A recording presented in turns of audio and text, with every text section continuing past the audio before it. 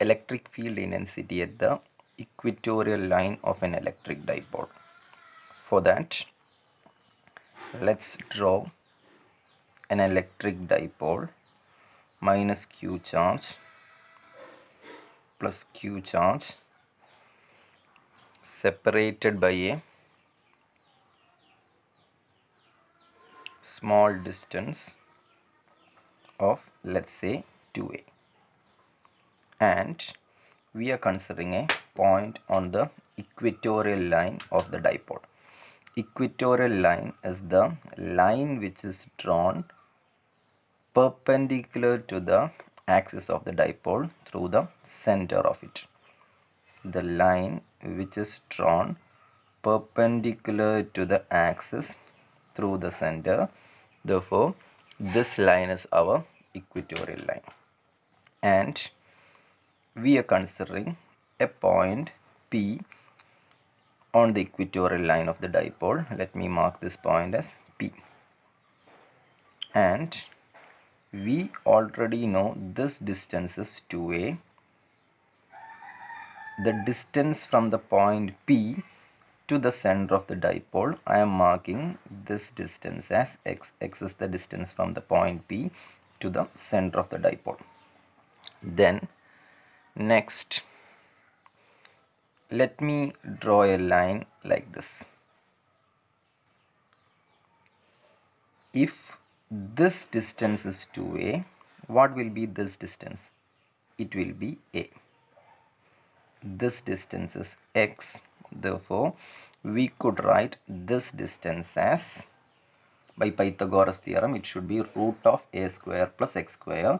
Instead of writing root of a square plus x square, let me write x square plus a square whole raised to 1 by 2.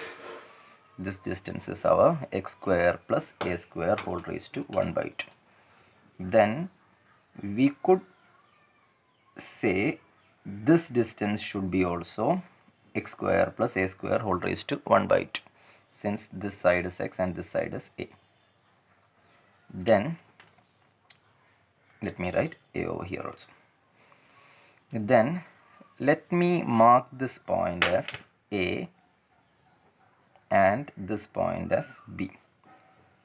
Initially, we are going to draw the direction of electric field intensity due to this minus q charge at this point P.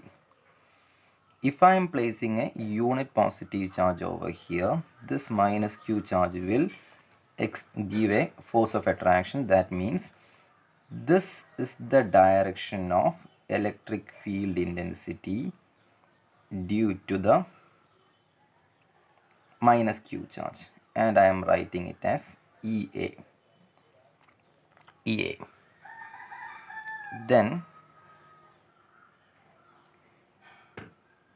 if we are marking the direction of electric field intensity at this point due to plus q charge, that is near the point B, if we are placing a unit positive charge over here, this plus q charge will repel. Therefore, this should be the direction of electric field intensity q charge, and let's call it as EB. EB. Then actually the total electric field intensity, it should be vector sum of EA plus vector sum of EB.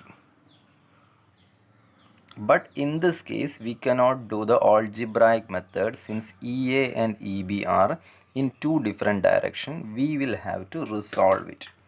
For that, before resolving it, let me say the angle between axis and the line from one charge to the point P, it is theta. Theta is the angle between this line and this line. Therefore, we could say this angle will be also theta. Theta. Then, if we are resolving this EA into two components, one vertical component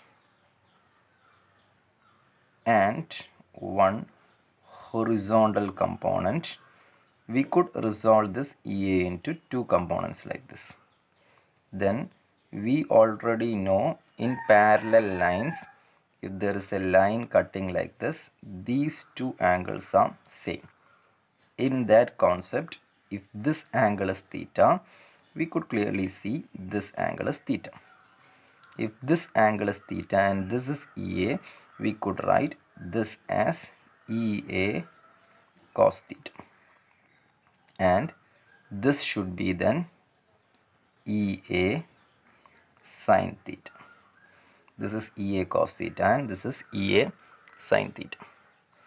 In the similar manner, we could resolve this EB also.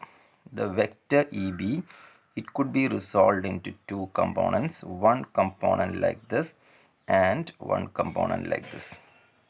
It is also resolved into its corresponding vertical component and horizontal component. In parallel lines, these two angles are same. Therefore, if this angle is theta means I could clearly say this angle is theta. And if this angle is theta and this is EB means we could say this is EB cos theta and this is EB sin theta. Thus, we have resolved the vector EA and vector EB into its corresponding sin theta cos theta components.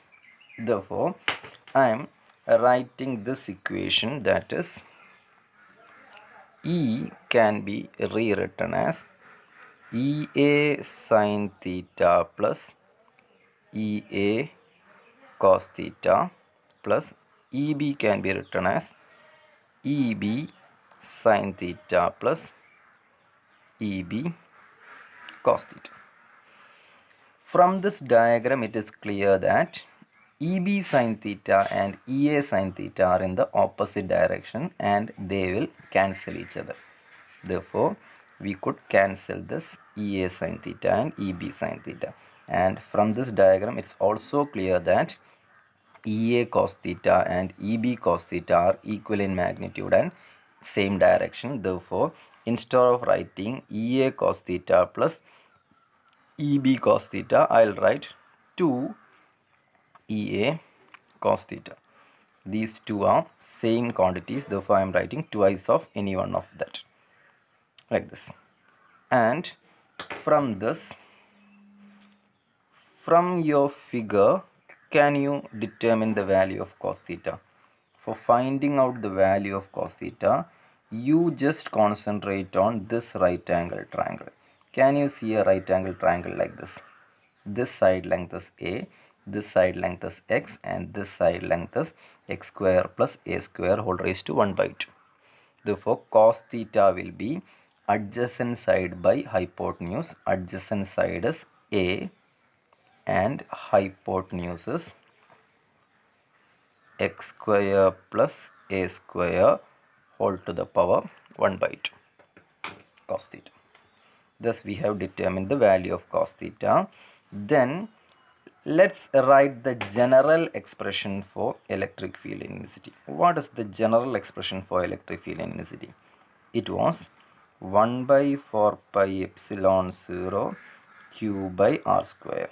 And in this case, instead of this r square was the distance from the charge to the point where the electric field intensity is to be measured. In this diagram, the distance from the charge to the point where electric field intensity is to be measured is x square plus a square whole raised to 1 by 2. And this distance is also r, and that distance is also x square plus a square whole raised to 1 by 2. Therefore, from figure it is clear that instead of r, we have to use x square plus a square whole raised to 1 by 2. Then what should be r square? R square should be x square plus a square whole raised to 1 by 2. Square means it will become like this. Clear? Then EA, it can be written as, it should be equal to 1 by 4 pi epsilon 0 q by r square can be replaced as x square plus a square. Substituting this cos theta and EA, we will get this equation as net electric field intensity is equal to 2 into EA 1 by 4 pi epsilon 0 q by x square plus a square into cos theta a by x square plus a square whole raised to 1 by 2. Then on rearranging, I'll take 1 by 4 pi epsilon 0 to the front. Then the remaining is 2aq. Since we know p is equal to 2aq, instead of this 2aq, we could write p by what is x square plus a square into x square plus a square all raised to 1 by 2. Simply speaking, what is b into b raised to 1 by 2? It is b raised to 3 by 2. Therefore, what is x square plus a square into x square plus a square all raised to 1 by 2? It should be x square plus a square whole raised to 3 by 2. This is one expression, but in the calculation purpose and all, we'll use another expression.